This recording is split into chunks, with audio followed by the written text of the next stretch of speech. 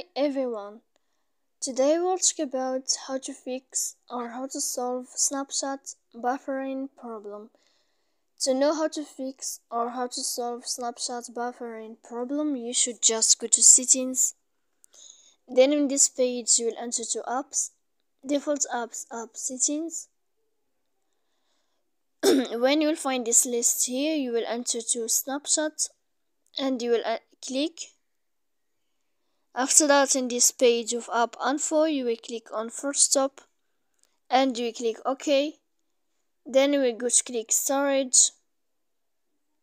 Here in this page you will click clear cache, and in the end you can go to your Wi-Fi here and you will turn off your Wi-Fi. So please don't forget to support us by like and subscribe. See you next time in another video, and thank you for watching.